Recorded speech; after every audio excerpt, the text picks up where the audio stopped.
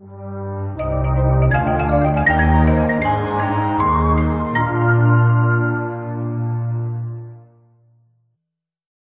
everyone, and welcome to the 7th lecture of the tree series.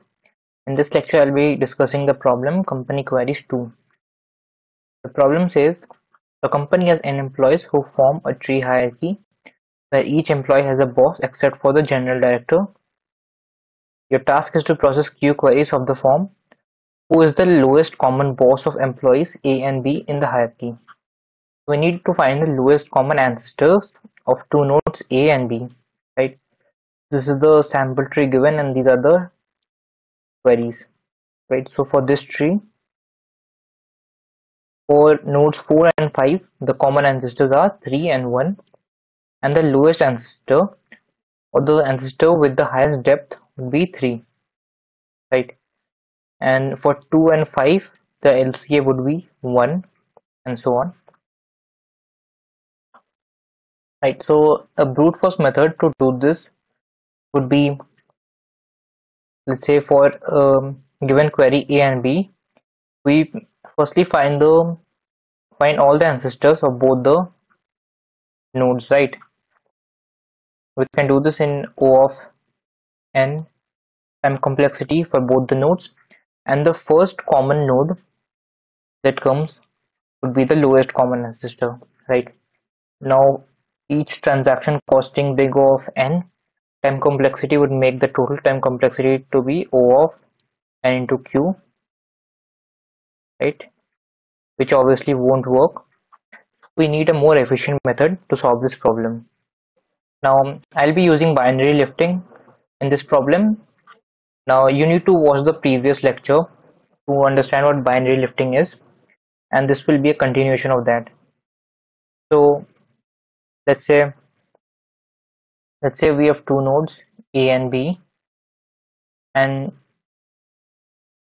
we know the depth of both of these nodes from the root, right? Let's say we have an array D that stores the depth of each node, and there's a common ancestor, let's say X. Now let's say A is at a higher depth than B. Now we can find the difference of depths between A and B by subtracting the D values. So D of A minus D of B will give us the, let's say D naught. This is the difference in the depths of both the nodes. Now to reach the common ancestor, the least common ancestor, what we can do is bring the node with a higher depth at the same level or the same depth as the node with the lower depth, right? So for this we can change A to the denoted ancestor of A, right? Denoted ancestor of A. Now this we can do in log n complexity as we have seen in the previous video using binary lifting, right? So this is the first step. Now let's say both of them are now at a distance. Let's say this is the X. Let's say this is the LCA X. There's some nodes above it, and let's say now both of these nodes are at the same depth, right? Let's say the depth from X node to both of these are D dash. Now we know that X and all of the ancestors of X will be the common ancestors of A and B, right? And X is the D dash ancestor of both A and B. Now what we can do is we can find a way to reach the D dash minus 1th ancestor of both of these, and then LCA would be the parent of this, right? Now let's see how we can do that. Now we know that we can write any number as a sum of powers of 2. So let's write d dash minus 1 as 2i1 plus 2i2 and so on, right? These are decreasing powers. So this means that the I1 bit of d dash minus 1 is set. I2th bit of d dash minus 1 is set, and so on, right? Now let's say for some bit k, if from each of these nodes, if making a jump of 2 to the power k, or the 2 to the power kth ancestors of these nodes are common, that means the these are either of these nodes, right? X or its ancestors. So 2 to the power k would be greater than the greatest in these, right? It would be greater than I1. But now let's say for some largest k, making the 2 to the power kth jump does not give me a common ancestor, right? That would mean that this k, which is the largest possible, is I1, right?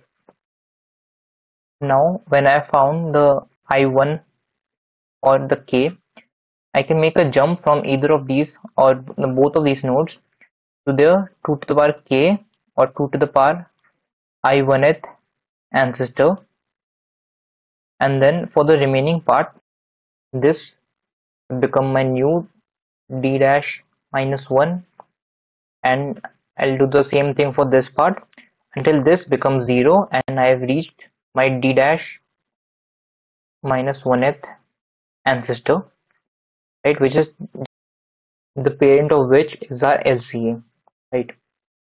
So now let's look at the code. The pre-processing part would be the same as the previous problem. Firstly, we set the 2 to the power 0th ancestor for each node as the parent. Then for I equals to 1 to 20, if the 2 to the power I minus 1th ancestor is not minus 1, then this would be the 2 to the power ith ancestor, like I explained in the previous problem. Otherwise it would be minus 1, and then we do this for rest of the children of this particular node. Now we need to find the depth of each of the node, right? So we do a DFS and we maintain a variable d. We set the depth as d and increase it for the next for all children. Now for the LCA function, now if a is at a greater depth than b, then we swap it to find the difference. Now we make the levels of both the nodes a and b equal by making d jumps to b like we did in the previous problem, right? Now if a and b are the same node, we return a, which means we have already reached the LCA. This case will be when a was the LCA of a and b, thus we have reached the LCA just by covering the difference of depths, right?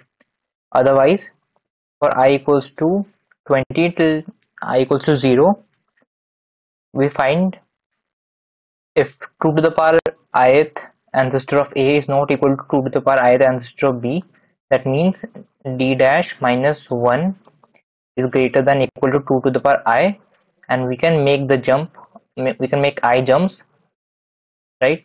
And this we will do until we reach the nodes which are just below the LCA, right? And after that we return the parent of A.